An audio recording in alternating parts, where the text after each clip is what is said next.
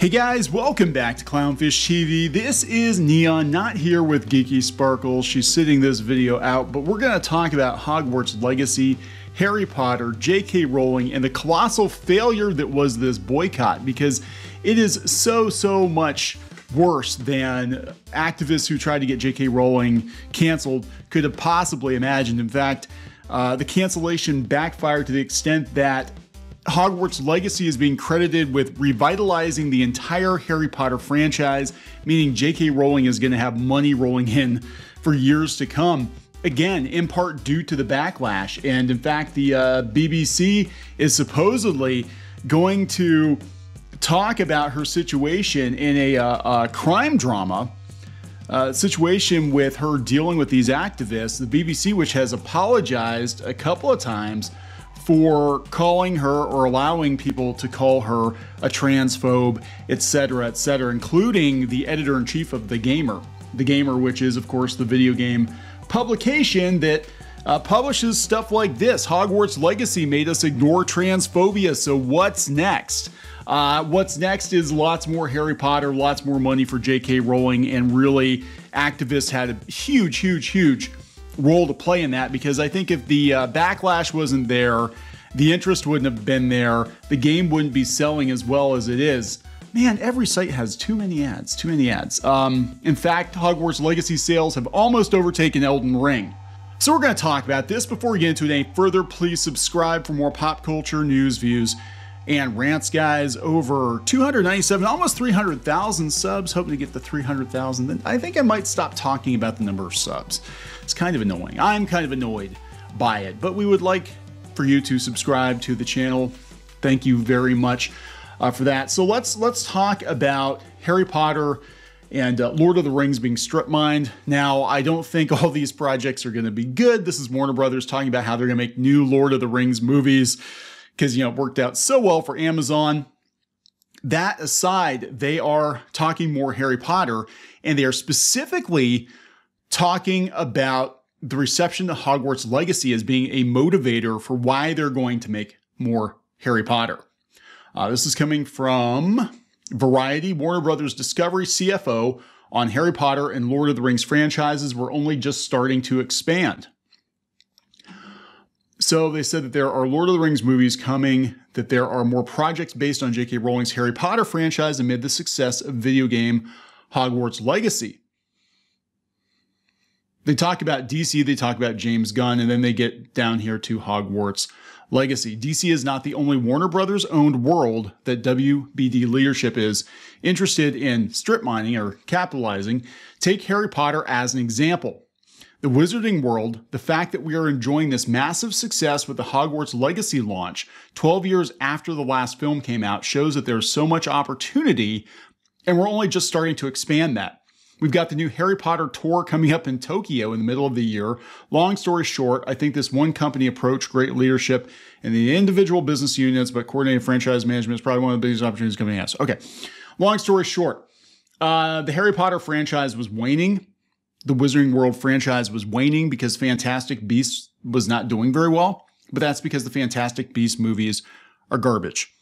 Hogwarts Legacy is doing very well. People want Hogwarts. They don't want random adventures with random wizards in time periods that are almost completely disconnected from the main Harry Potter storyline. Hogwarts is recognizable, right? This is what they want. They want wizard kids at wizard school.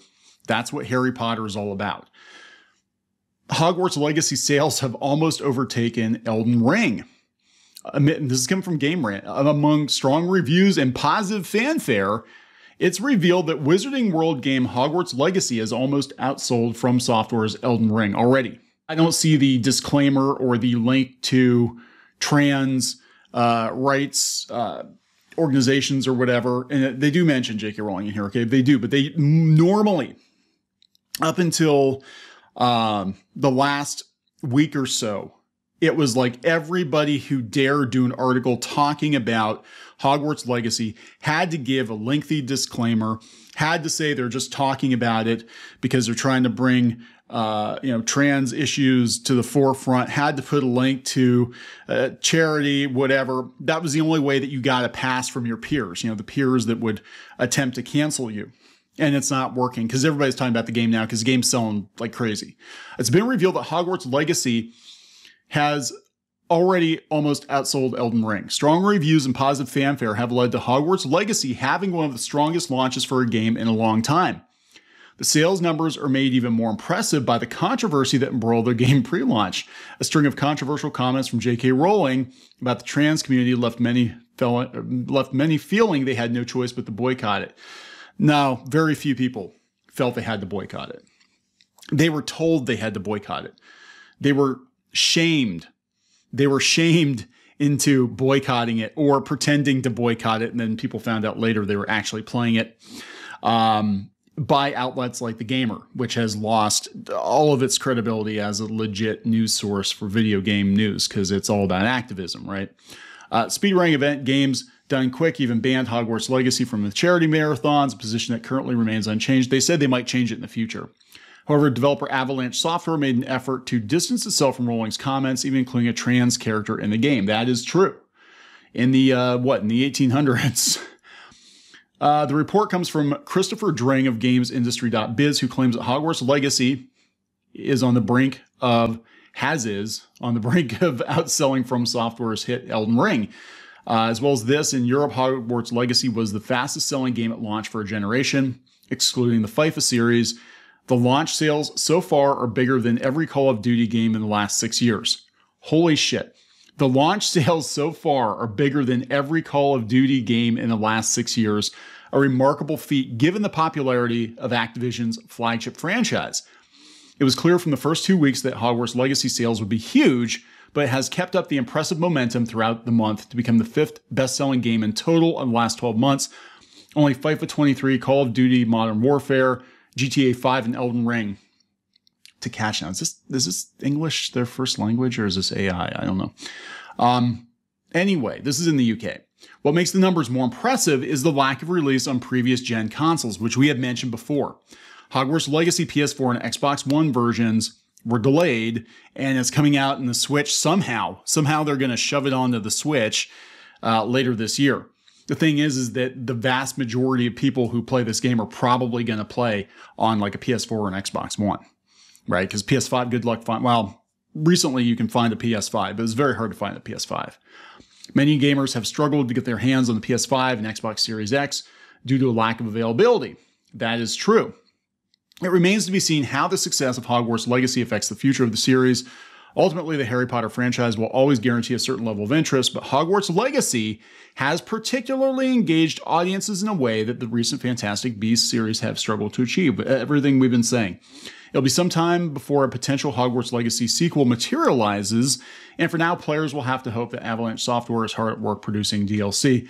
Again, they're not really they mentioned the J.K. Rowling, but they're not really shaming the audience for playing it. And I think what could potentially happen, there have been rumors about this before, and we actually speculated as soon as the game came out, that I could totally see HBO doing a Hogwarts Legacy series. Last of Us is doing very, very well. I need to watch it. People actually say it's pretty good. It says pretty good. Yeah, I don't know. I'll see. But I could totally see them doing that. Being like, Hogwarts Legacy is money in the bank. Everybody loves Hogwarts Legacy. Everybody loves these characters now. They love this version of the world, this time period. They're familiar with it. We can do Harry Potter. We can do wizard kids at wizard school without even touching the main cast because it takes place like 100 years before. And we can still get all that stuff in there that people love and tie it into the game. And then when the next game comes out, we'll sell even more. You know what I'm saying? Then we'll make Hogwarts Legacy stuff in the theme parks too. Who knows? Who knows? But yeah, again, activists really helped sell this game. They really did, because the backlash to this game, the overreaction to this game in particular, because J.K. Rowling makes money in so many other places. The overreaction absolutely positively helped drive sales, which has solidified Harry Potter as being a franchise that's here to stay. It looked pretty dodgy with Fantastic Beasts, but congratulations, guys. your hard work is paid off. Harry Potter isn't going anywhere. It's making bank. It's going to continue to make bank. And you just put a whole bunch of money into J.K. Rowling's pocket. So I'm going to wrap this up. Please subscribe for more pop culture news, views, and rants, and we'll talk later.